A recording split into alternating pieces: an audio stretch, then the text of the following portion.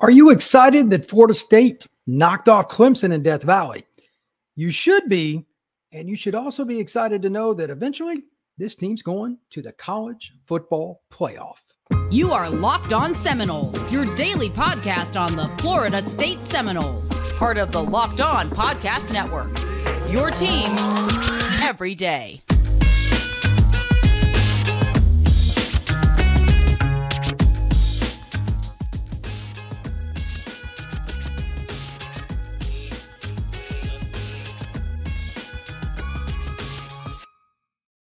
Welcome back into another episode of Locked On Seminoles. I'm your host, Brian Smith. Thank you for joining me each and every day to watch Locked On Seminoles or listen to it on Apple or Spotify or wherever you get it. Please like and subscribe to this podcast and share it. And also, my favorite, make sure you make a comment if you get the opportunity on YouTube. Love to hear what you think and what you would like to hear about. Today's show is going to be about yesterday's victory over Clemson. It is also going to be about the opportunities ahead, what they need to do. And then it's kind of a culmination.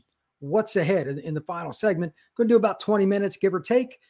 Kind of go over everything with Florida State in a big box picture before we get into Monday next week. Just as a reminder, Florida State is not on the docket for a game, but this is the most important week for the rest of the year because A, it's the first one, and B, if you don't get better in your off week, you're not going to finish where you need to finish.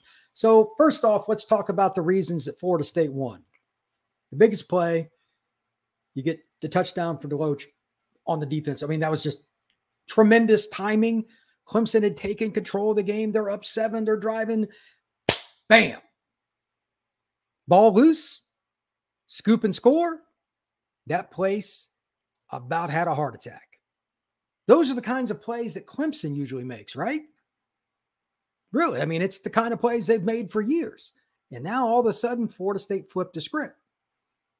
Tie game, Clemson got tight. Florida State made the plays they needed to. And then in overtime, hey, I mean, I'll put it to you like this. I'm a stat guy, and I love the trends within a game. And this is why quarterbacks are talked about so much. But Stat Broadcast has a great statistic. It just shows every throw that a signal caller makes. There was a trend where 1, 2, 3, 4, 5, 6, 7. Jordan hit 8 passes in a row, but then he got a little bit different result towards the end. And he even missed 4 in a row, but then he hit the one that mattered. Yeah, that's right. Touchdown, 2nd and 9. If he doesn't throw a good ball on 2nd and 9 and you're in 3rd and 9 in overtime, that's not good. Couldn't have thrown it any better. Keon dunked on the guy. Touchdown Noles. Seminoles find a way to get it done in overtime. That was a clutch performance during a game that, quite frankly, Florida State struggled in some areas, and I'll get into that here in a minute. But they found a way. And that's what this is about. If you're going to raise your program in any way, shape, or form, and regardless of sport or level, you've got to be clutch. Florida State's clutch. The turnover, the bomb, 24 yards to fade ball. They threw haymakers, and Clemson was knocked out, period. Cade Klubnik way out exceeded my expectations, and they still lost. Florida State's running game went way below what I thought it would do, and they still won. I believe the Noles had 22 yards rushing, and I am going to go off on that here in just a second. If you'd have told me FSU had less than 100 yards, I'd have said they'd lost. If you'd have told me Klubnik was completing over 60% of his passes, I'd been a little nervous. If you'd have said over 65%, I'd said, uh-oh. Let's see what exactly Klubnik had. I've got the numbers here. This young man played pretty good, even though he got smacked a few times. Florida State put some pressure on him. I really liked how Verse played. I picked Patrick Payton to be my guy. He got the big sack at the end of the first half. He had the pass that he knocked down late in the game. Payton played really well, and I think he's starting to come on. That's a dude. But if you really look at it, Cade Klubnik played pretty well, even though he got smacked around and his receiving corps is banged up. The Brown kid's going to be really good. He's going to be a problem down the road, Tyler Brown. But Florida State did a pretty good job, even with some busts. Some guys got 2 open in the middle of the field. They got to figure that out. I don't know if they're going to run Tampa 2 or whatever, but Clemson found some holes in the middle of the D Florida State just kept finding a way. They would take punches, get back in the ring, and throw haymakers, and they finally landed. On the other side, just to read off a few stats, let's go over the basics. Jordan Travis, 21 of 37, 289, 2 touchdowns, only 57%. But again, he was throwing some bombs. Trey Benson was the leading rusher, and this is pathetic afterwards. 7 carries for 25 yards, long of 12. Rodney Hill, 3 for 1. Tofili, 2 for 0. Travis, now sacks count against him, but 6 for -2. 22 yards rushing on 20 carries. Pathetic. Now, I know the offensive line lost Mo in the middle of the game, the center. That's devastating. The left tackle situation didn't work out as well as I thought. They're just not able to run and get enough push up across the board. That's something we're going to talk about just a little bit more here in a minute. But even with all of that, hitting those big plays again, I want to come back to this about 5 more times. It's unbelievable how clutch Florida State was, because they did not play their best ball, and Clemson was the better team for the majority of the game, in my opinion. I don't think they're that good normally, but this was by far the best Clemson had played. If they'd have played like this against Duke, they'd have won. Instead, they lost by 3 touchdowns. But Clemson made the plays when they needed to. Here's a really unique stat, and I don't know if there's another team that does this consistently. But Florida State just comes up with the big passing plays. Average yards per completion, Florida State, 13.8 against a high-level Power 5 team that has a pretty good corner in Wiggins. I mean, he got hurt. I hope he's okay. And they had some other guys play decent, but Florida State found a way to get on the other side and make some catches, a few run after catches. They were clutch. So I'm happy for them that they figured it out. But now it's time to kind of look at some issues too, and then we'll talk a little bit about the AP poll that's going to be coming out here very shortly. I think Florida State needs to figure out 2 things more than anything else. Number one, they got to do something about the injury problem up front and get that fixed post haste. I know the schedule is very light for Florida State for the majority of the rest of the season. I've got it up here somewhere. I'll find it in a second. But Florida State schedule, their next game is Virginia Tech on the 7th of October. They'll maul them. Syracuse just lost their best playmaker. They should win, but they got a pretty good quarterback. We'll see. They've got Duke coming to town October 21st. We'll know more about Duke. They play Notre Dame this next weekend at home. Game day's going there. That'll be interesting. Wake Forest, not that great. Pittsburgh is dreadful. The big game, obviously, is with Miami. That's nothing surprising. Miami's a lot better than I thought they would be this year, even though I picked them to go 9-3 this year, but they might be a little better than that. They also have some major injury problems right now. North Alabama, and then a trip to Gainesville against a decent Florida team. They're ranked 25th, but they're nowhere near as good as Florida State. All of this tells me the following. Even with the injuries, even with the issues in the secondary, O-line secondary are the 2 biggest problems, obviously. Florida State, they got a bye week. They have a chance to get going, but they still have to fix these 2 problems. Come hell, come high water, the offensive line cannot block for 20-some yards rushing. I'm not going to go into that. There's no need to go into that. That is pathetic. If anybody that's a Florida State fan is offended by that, or somebody inside that coaching office or that locker room, too bad. You ran for 22 yards. That stinks. That's on you, period. The secondary is more mental stuff. That's actually easier to fix. Run game and O-line play is beyond complex. That's Calc 4. That's not algebra. But they still got to fix it. Good luck. The secondary, there's always seemingly like one guy in a clutch moment that is just freaking free. And I'm talking about 2-3 yards away from somebody. They're not relating well in between their zones, passing from one guy to the other. In man coverage, they just flat get beat sometimes. And then there's the occasional like, whose guy is that? There's nobody near him and the ball is about to hit his hands. Florida State has 1 or 2 of those at least a game. That is mental. That's at this point, it's not on the coaches. It's not on the players. It's on both. Coaches aren't figuring it out to help the players. Maybe the scheme's too complex. Maybe it's not. Maybe the players are just completely failing. Noles is not where he needs to be. Dent's injured. A lot of moving parts there too. Still not as complex as the O-line. But they can't be giving up deep shots that, quite honestly, are just like a basic over route. And a guy's just wide open. He's not even a primary. And he's like, well, I might as well throw it. There's nobody from Florida State guarding this guy. That can't happen anymore. You're not going to be a team in the playoff unless you fix that. In my open, I mentioned this team's going to go to the playoff. I expect them to fix it. They got a bye week right now. Then it's about as close to a bye week with the Power 5 as you're going to get in Virginia Tech. No offense to the Hokies. They stink. They need to get this bye week. And somehow, good luck to Florida State's coaches. This is one of the hardest things to do. Keep the players motivated in a bye week after a major game. That's super hard. It's almost impossible. As a matter of fact, it's natural letdown. But they got to find a way to get better, especially up front on the O-line. That is a slow, tedious, horrendously awful process to watch develop if there's problems early in the year and then you add injuries. Left tackle and center are your two most important spots. They've got guys banged up at left tackle and center. Can't do anything about it. But if it doesn't get fixed, even if they make the playoff, they're going to get beat. You run for 20 yards against Michigan or Georgia, that game is not going to be close at all. So they need to figure that out. And then, of course, the secondary, Dent coming back whenever it is, we're not going to hear anything. I'm sure they're going to say it's day-to-day or whatever. As I always like to mention on this show, I never believe coaches anyway, but they need Dent back in the secondary to help the rotation, etc. And they probably just need another guy to step forward. During bye weeks, this is the good news. It's easier to have that happen at a skill spot, DB obviously being one.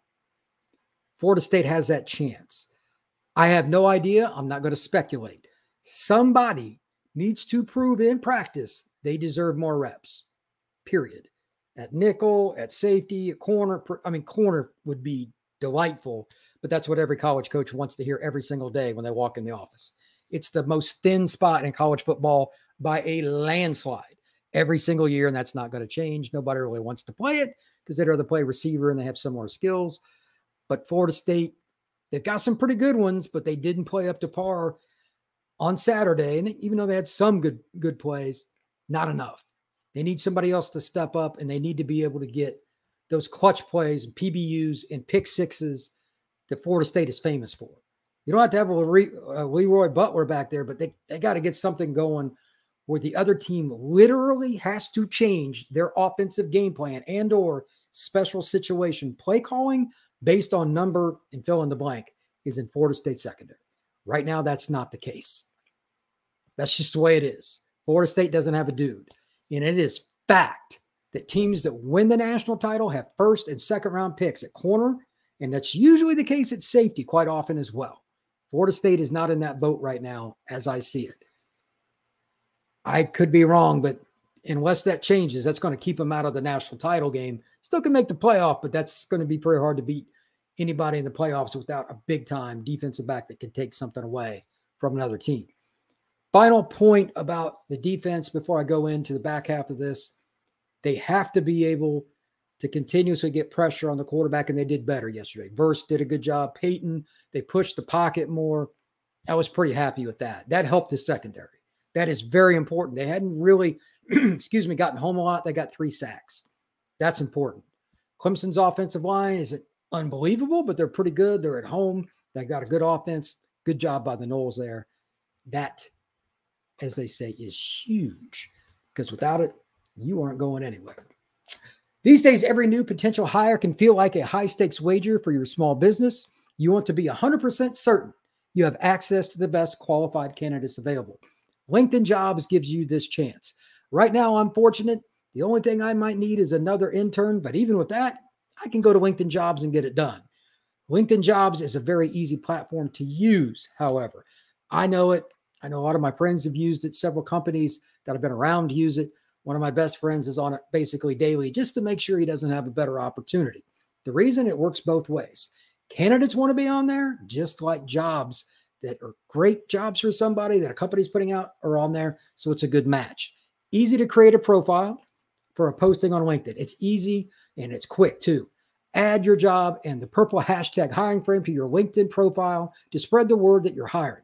Simple tools like screening questions make it easy to focus on candidates with the skills that you need and have the experience so you can quickly prioritize who you'd like to interview and hire.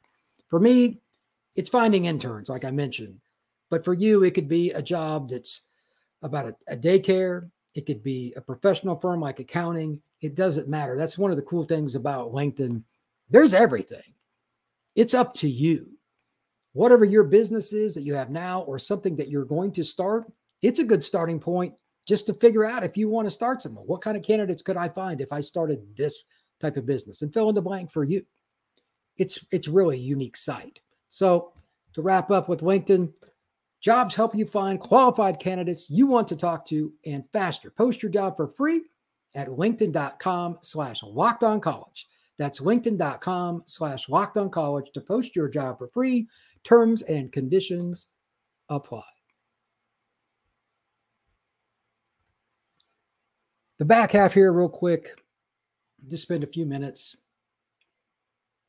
I'm curious how the poll is going to come out here in just a little bit, what the reaction is.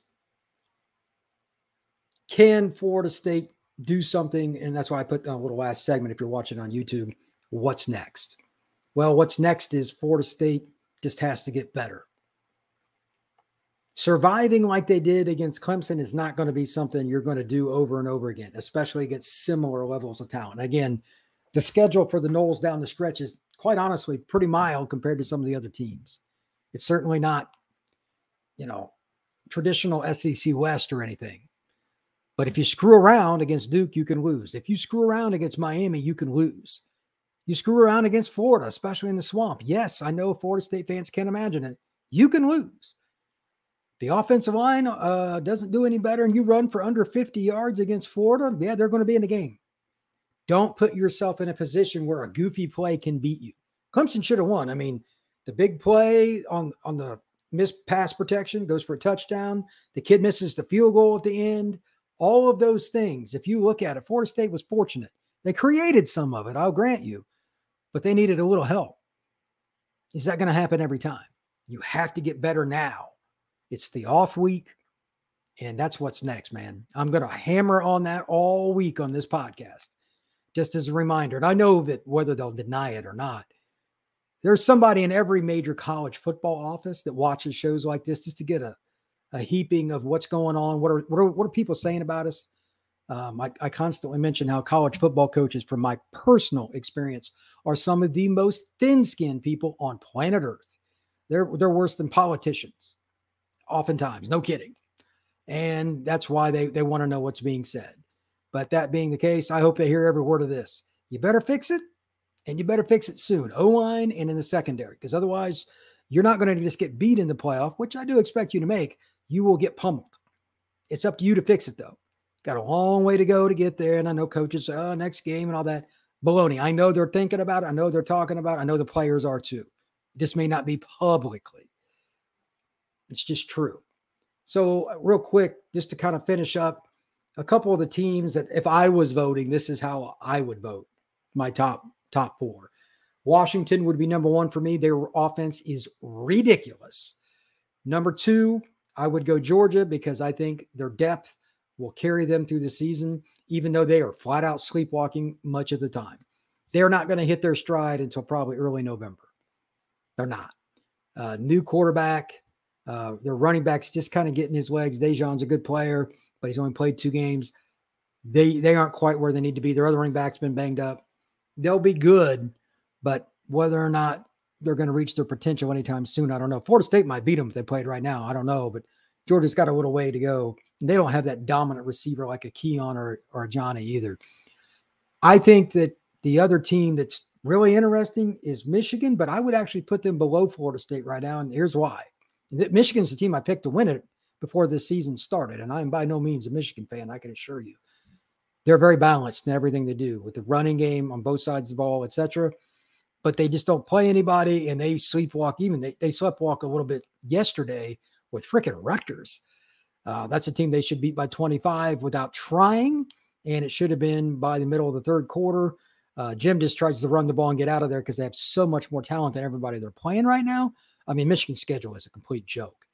But Florida State's won a couple of big games. They beat LSU, they beat Clemson. As a combination, I think that's the best 2 wins for any team in college football. I would rank the Noles number 3. That's just my opinion. So I didn't fill out a ballot, and I really don't care to for anything else for Locked On or anything else. This is my opinion. One's Washington. I think their offense is so exciting in this era. You got to score. Why not? Georgia, Florida State, Michigan. That's who I got. So Make sure you check out Monday's show. We're going to talk about a bunch of different things, what recruiting's like in the off season and how it relates to the off week. There's a little bit of a connection there. And this is a really important week with recruiting because coaches can kind of get out there and see some kids. And we're also going to talk about some of the things that Florida State needs to do more individually. I talk big box today. So once again, please hit that like button, hit that notification bell, and subscribe to this podcast. Share it with somebody. And above all else, comment. If you're on YouTube, let me know what you think. If there's something you want to hear about, again, this is the off week. There's something for you to listen to. I'm sure that you want to hear about. Drop me a note. Be happy to listen to it and take a gander at it. Maybe it's something I can turn into a complete podcast, or at least one of the 3 segments that I do here at Locked On Seminoles. So once again, thank you very much. I appreciate it. Y'all have a great day.